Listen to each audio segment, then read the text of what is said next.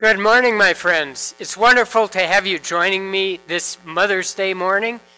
And I would also like to welcome you to our Safer at Home Sunday Sanctuary Worship Service. A few notes. First, often in the past, the women of the congregation have conducted the Mother's Day service.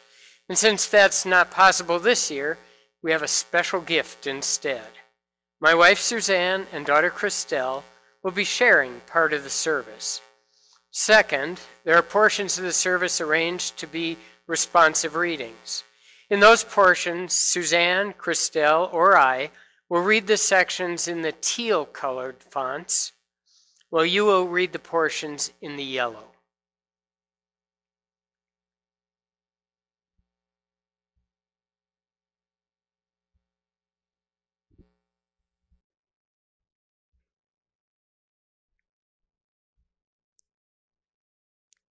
This is a day that the Lord has made. Let us rejoice and be glad in it. Let us worship God. Sisters and brothers in Christ, we celebrate the love God gives us through the families, friends, and communities which receive and share our love. On this Mother's Day, we give our thanks for our mothers who gave us the gift of life. We give thanks for all the women who have loved us and shaped us, comforted and encouraged us, taught us and believed in us. We ask your blessing upon these women, O Lord. May your love strengthen and support them each day. Grant them your peace and your wisdom, your faith and your grace. Anoint them anew with your Holy Spirit's presence and power.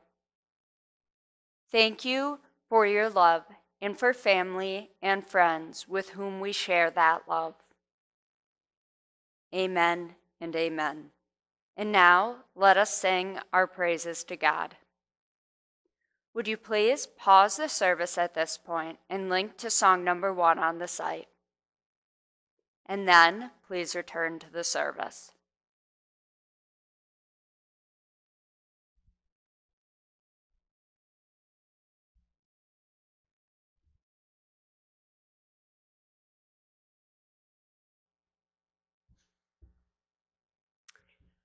Good morning, kids. It's great to have you here this morning.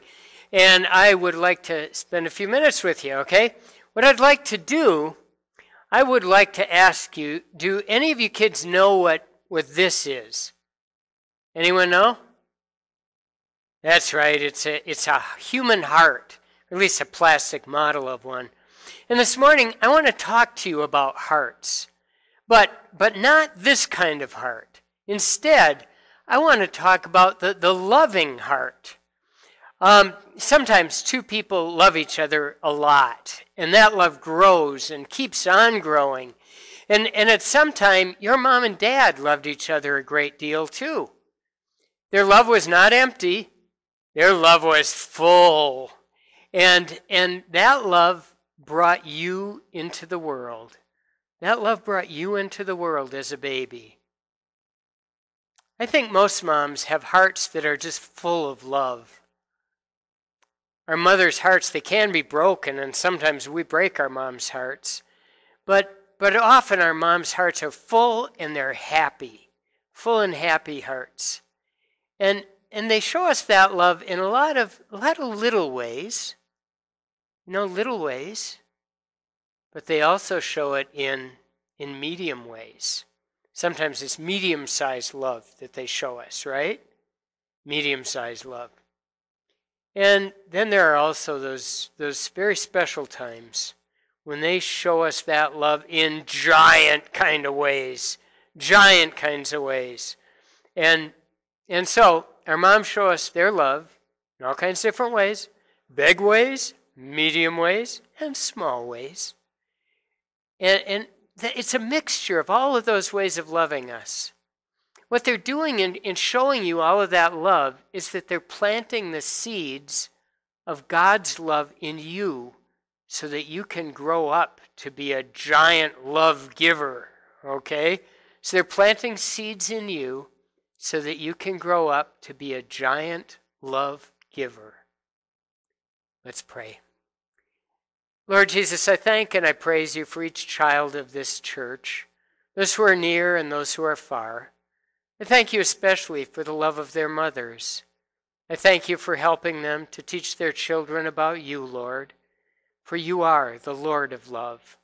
For we pray in your name, Lord, stomping our feet very loudly and saying, Amen! Now you guys have a great time with your moms today, okay? God bless. Love you all. Bye-bye. And what I'd like you to do right now is pause the service and link to music piece number 2. And then when the music piece is done, come back on for the rest of the service. Okay, great. Talk to you later. Bye.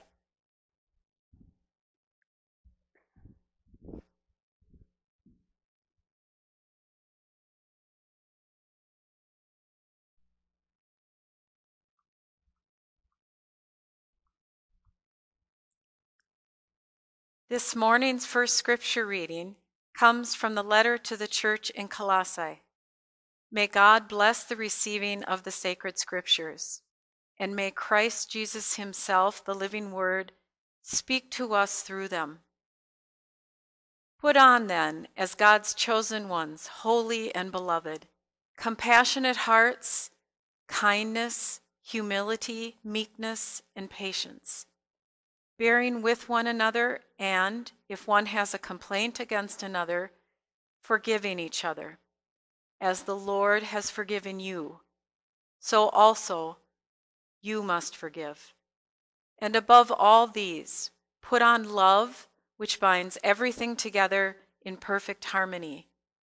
And let the peace of Christ rule in your hearts, to which indeed you were called in one body, and be thankful. Let the word of Christ dwell in you richly, teaching and admonishing one another in all wisdom, singing psalms and hymns and spiritual songs with thankfulness in your hearts to God. And whatever you do, in word or deed, do everything in the name of Lord Jesus, giving thanks to God through him. May God bless the receiving of the word through our Lord Jesus Christ. Amen. Please join me for the prayer of confession. We praise you, O God, for your infinite grace given to us through Jesus Christ. Lord, you call us to clothe ourselves in the fruits of the Spirit. Forgive us if we've dressed instead in our own discolored attire. Lord, you've forgiven us. We're sorry for the reluctance to do the same for others. In our giving and forgiving, may our hearts be filled with gratitude and praise. For we pray in the name of Jesus Christ, our crucified and risen Lord. Amen. In the name of Jesus Christ, we are forgiven. Thanks be to God through Christ our Lord. Amen.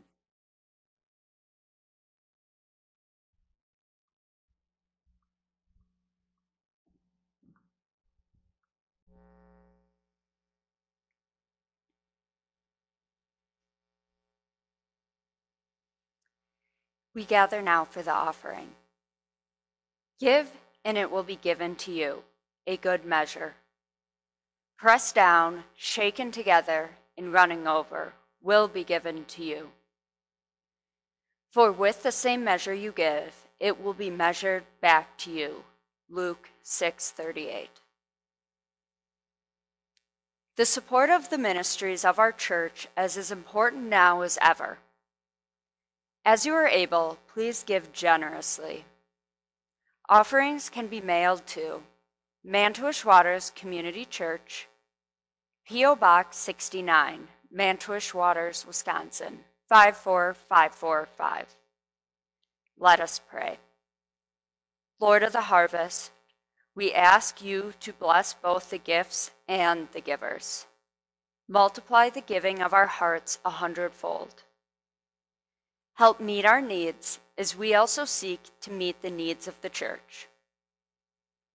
Guide us all in the work of your kingdom in Jesus Christ. Amen. And now please pause and link to song number 3, and then come back and resume the service. Thank you.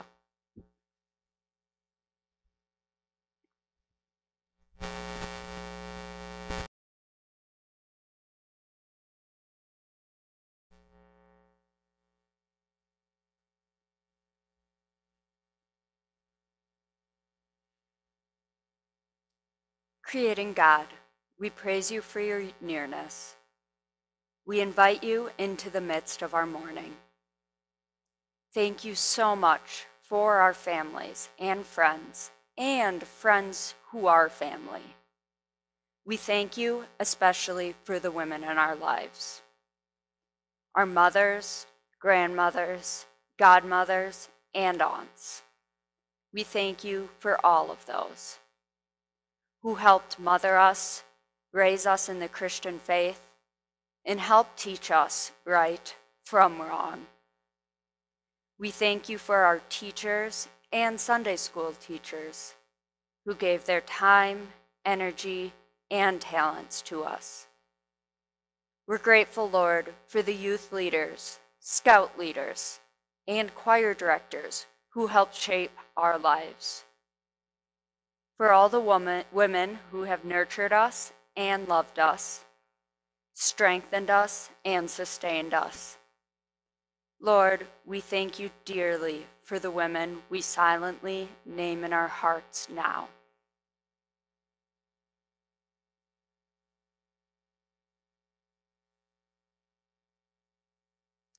We also know, our God, this day is not one of joy for everyone.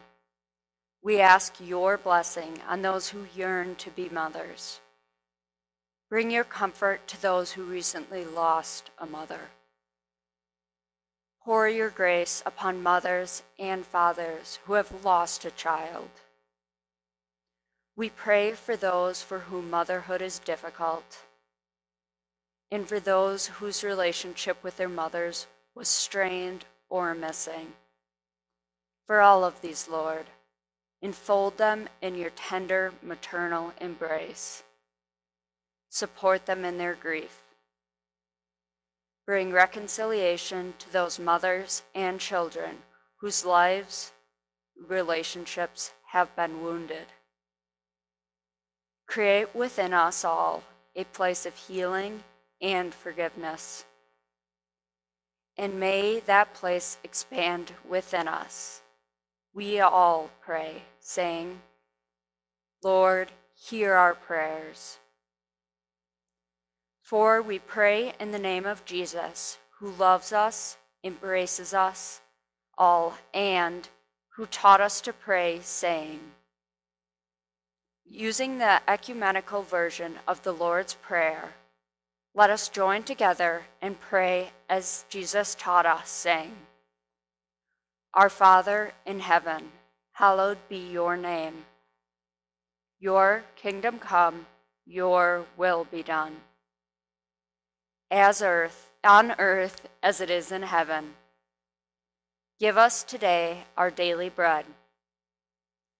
Forgive us our sins, as we forgive those who sin against us. Save us from the time of trial, and deliver us from evil. For the kingdom, the power, and the glory are yours, now and forever. Amen. Now please pause the service and use the link to music number 4. Thank you. And please return to the service after you finish that song.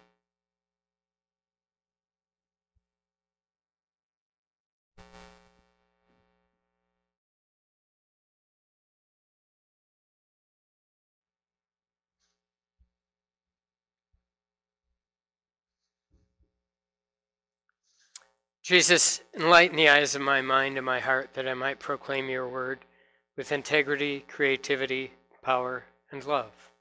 Amen.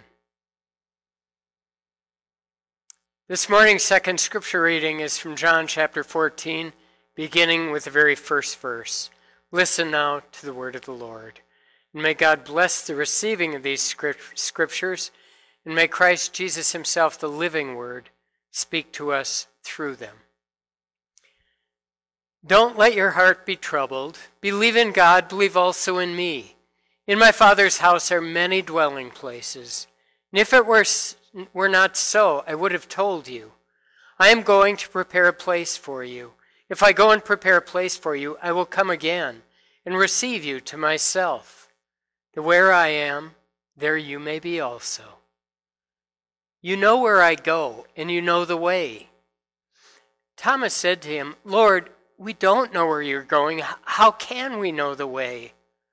And Jesus said to him, I am the way, the truth, and the life. No one comes to the Father except through me. If you had known me, you would have known my Father also. From now on, you know him and have seen him. Philip said to him, Lord, show us the Father, and that will be enough for us. And Jesus said to him, have I been with you such a long time, and do you not know me, Philip? He who has seen me has seen the Father. How do you say, show us the Father? Don't you believe that I am in the Father and the Father in me? The words that I tell you, I speak not from myself, but the Father who lives in me does his works. Believe me that I am in the Father and the Father in me, or else believe for the very works' sake themselves. Most certainly I tell you, the one who believes in me, the works that I do, that one also will do. And that one will do greater works than these, because I am going to my Father. Whatever you ask in my name, I will do it, that the Father may be glorified in the Son. If you ask anything in my name, I will do it. May God bless the reading from John's Gospel, and may Christ, the living word, speak to us through it. Amen. Jesus is going on a new journey, a journey to a new home. There's a young guy named Nathan. Nathan and his parents were driving cross country to their new home. And they decided to drive both of their cars. And this caused 8-year-old Nathan distress. How will we keep from getting separated, he asked. Dad reassured him, we'll drive slowly. One car can follow the other. But what if we do get separated, Nathan persisted. Well then, I guess we'll never see each other again, Dad joked. Nathan quickly answered, then I'm riding with Mom. Well, in today's scripture, Jesus is moving too. Although I hate to say it, I'm guessing Jesus would, in this scenario, be more like Nathan's mother than his dad. And most of us would want to take the trip with him. Jesus was with his disciples, sequestered in the close corridors of the upper room of a house. Jesus traveled to Jerusalem, and the disciples, and he found this room in which they were gathering. John's gospel then describes this night. Jesus says strange things, and Jesus does strange things. Jesus starts out by acting like a house slave. He washes their dirty feet. And then he says one of his close friends in the group is about to betray him. And then he sends Judas Iscariot on his way. He says he's going to be attacked. And Peter jumps in and says he's going to defend Jesus to the death. And then Jesus foretells Peter's threefold denial.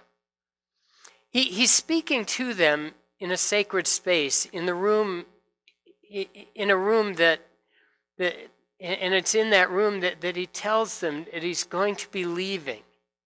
Not merely leaving on a little Galilean siesta, but really leaving. In fact, he told them he was about to die. He was confusing them now and frightening them. He said soon they were going to be separated because he was going to a new place. In fact, he was promising to prepare a place for them, a place to which he ultimately would lead them and bring them.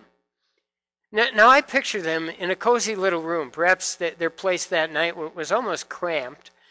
But the picture I see Jesus painting for them is a very different kind of place from from the little room in which they currently are. It was an expansive place, a place with plenty of space for them all. And this night, though, they were in Jerusalem, the city that kills the prophets and stones those who are sent to her, says the scripture. Perplexed and frightened, they were waiting in the close quarters of the upper room. How many of you are beginning to feel as though you've been in kind of a cramped space in your own upper room lately? Or perhaps it's not cramped space you're feeling, but too much distance. There's some of both right now for us, isn't there? We've been in kind of a quarantine for 2.5 months or so.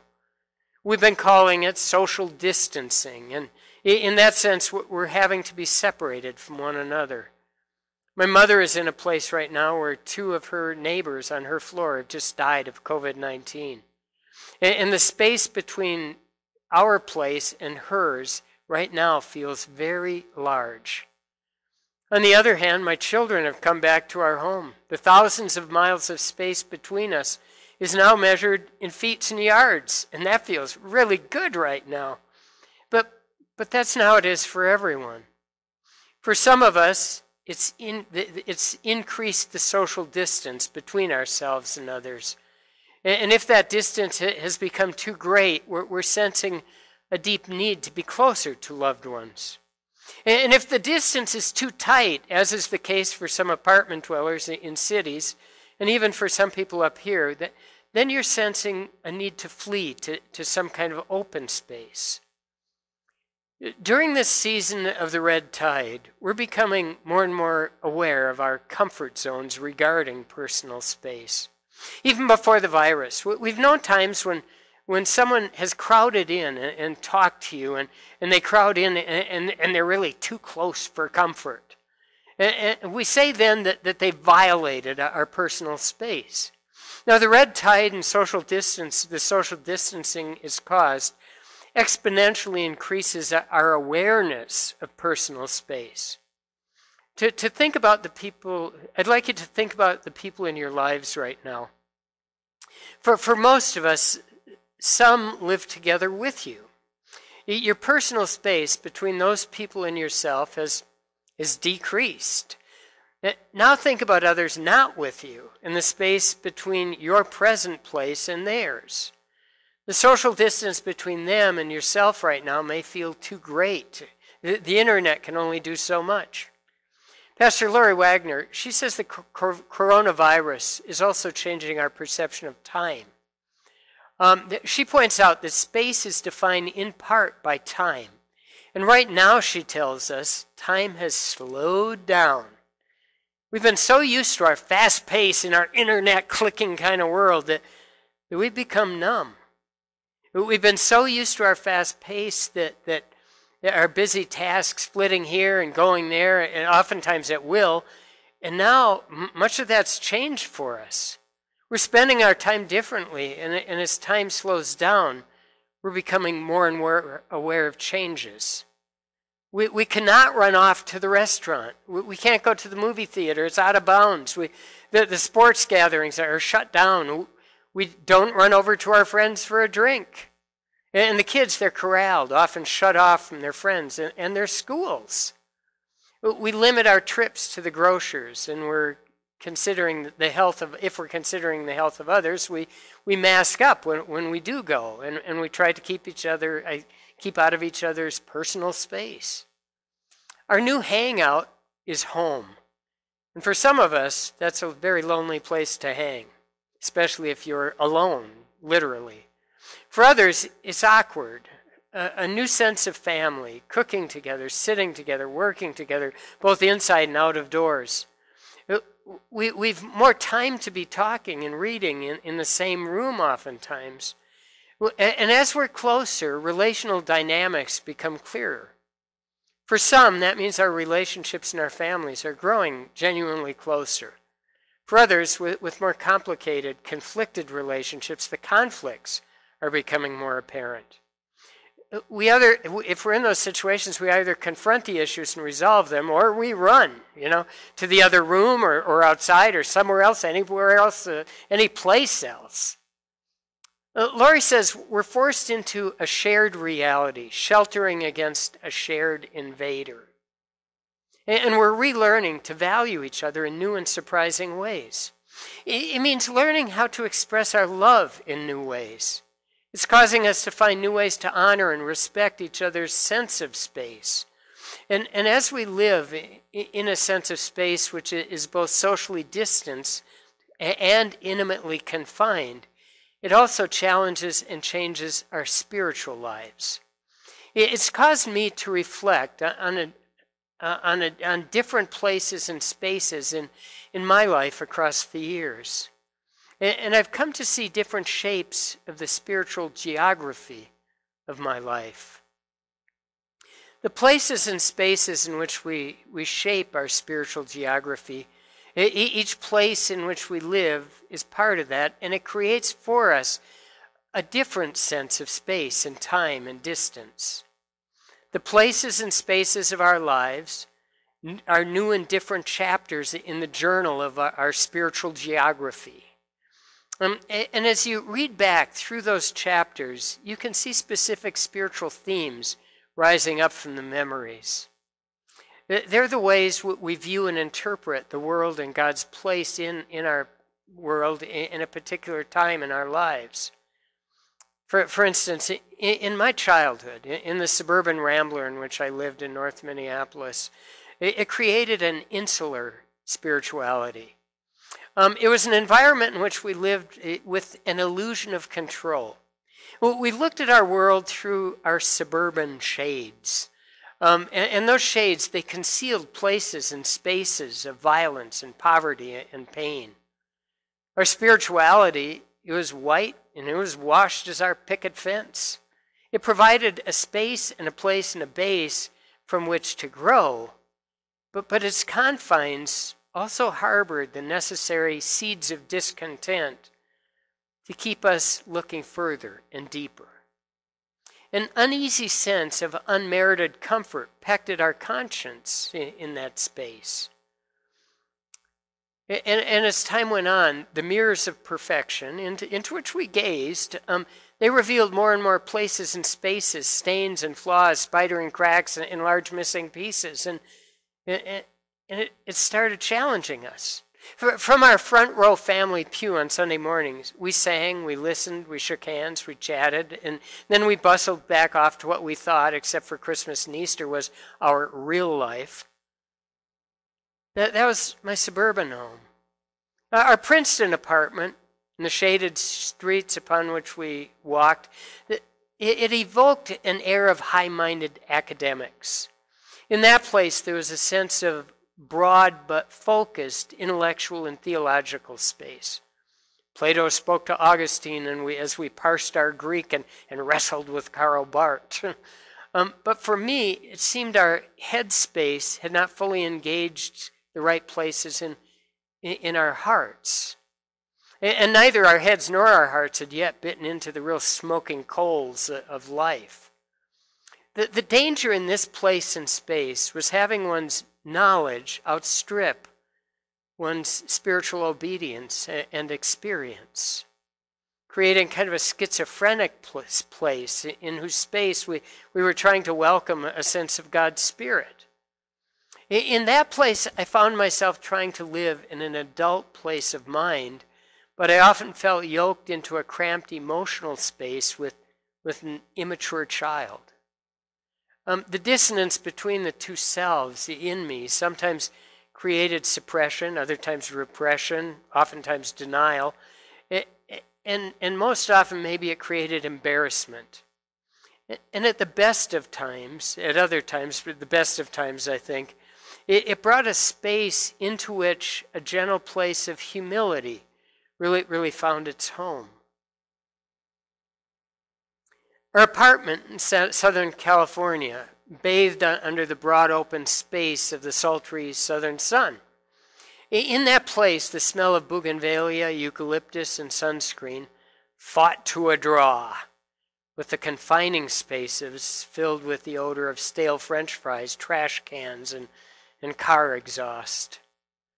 The screen space of Hollywood, with its handsome muscled hunks and curvaceous airbrushed babes, tried in vain to fully conceal the places where calloused, homeless, horny feet stuck out at sunrise from refrigerator boxes, and which later shuffled through the night space of the beach boardwalks of Santa Monica.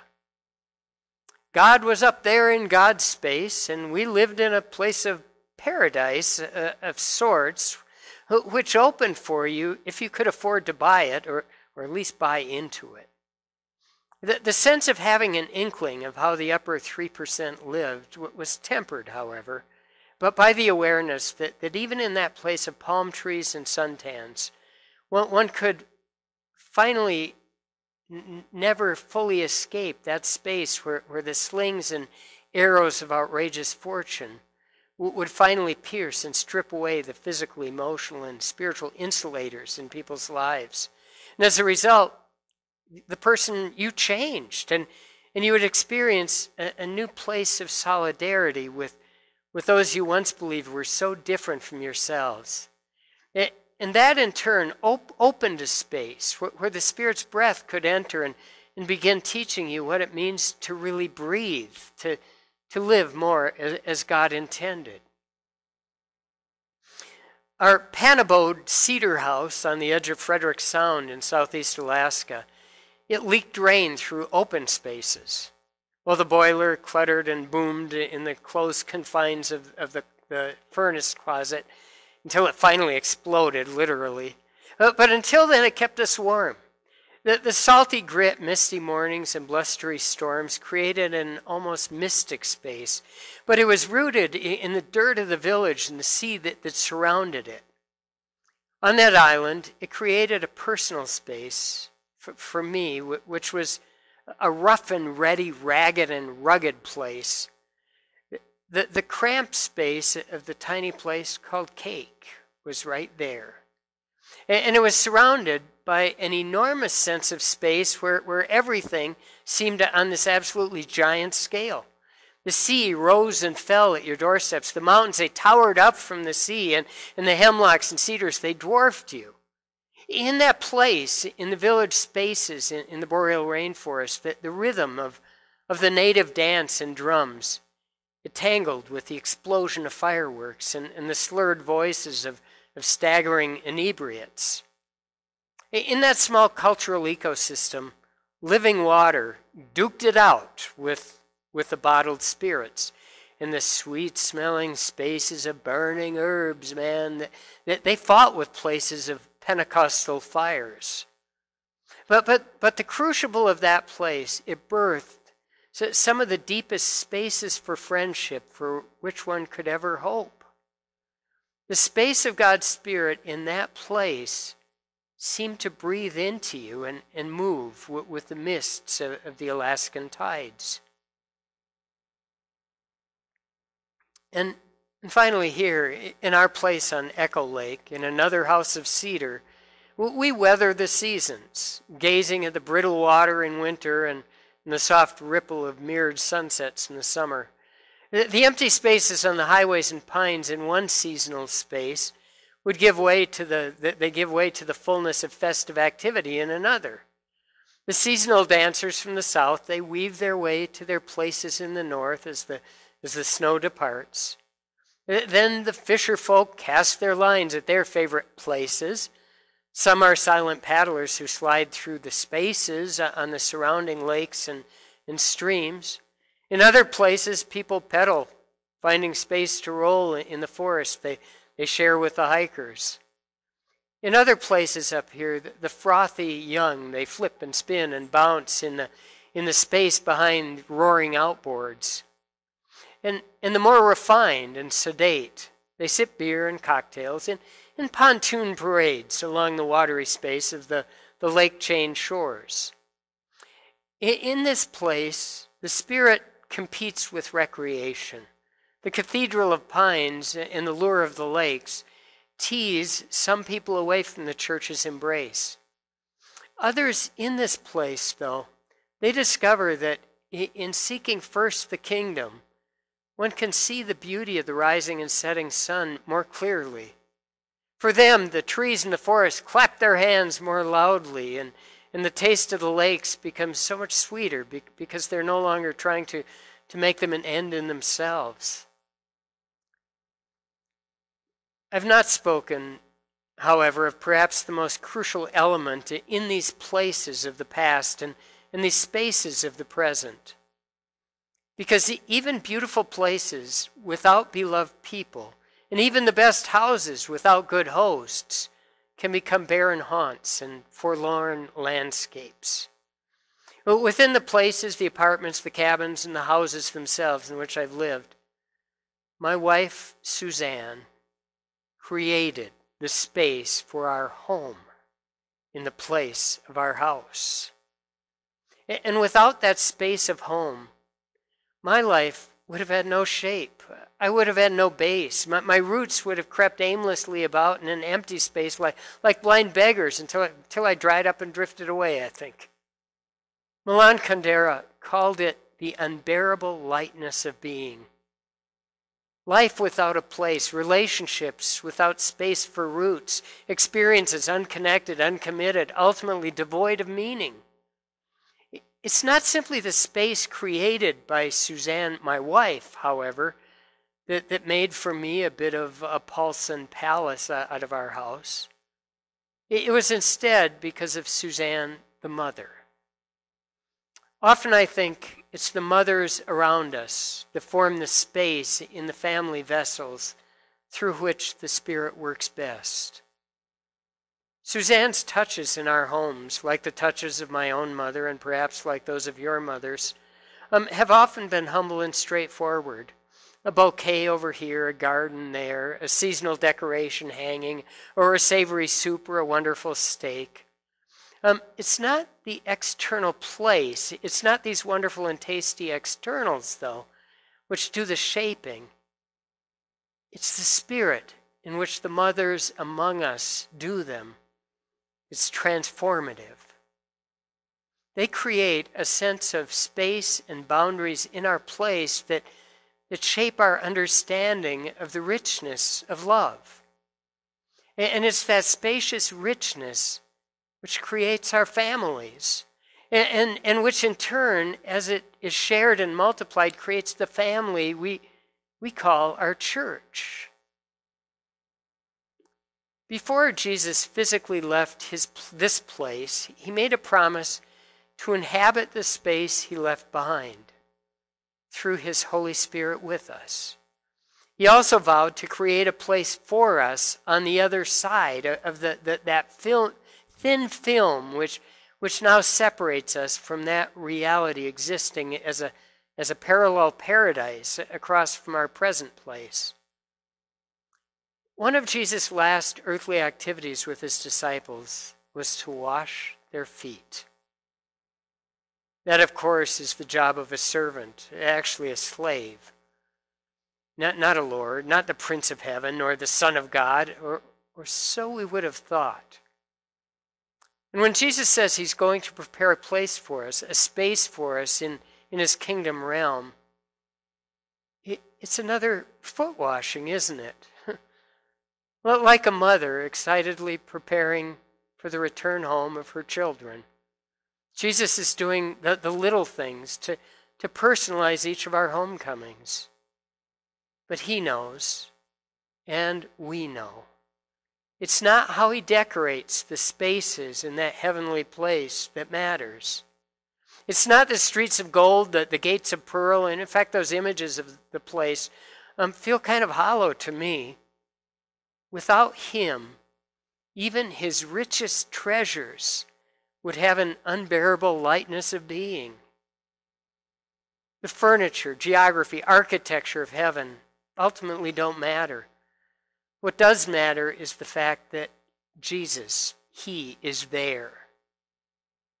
That he'll come to get us when our time comes, and that we'll be with him. That's what matters. Friends, that's what matters.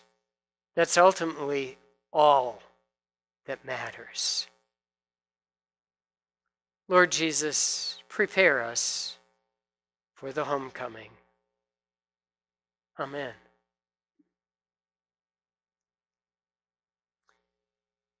Mothers and fathers, kids, would you please pause and play song number 5, after which would you please return for the parting benediction. Thank you.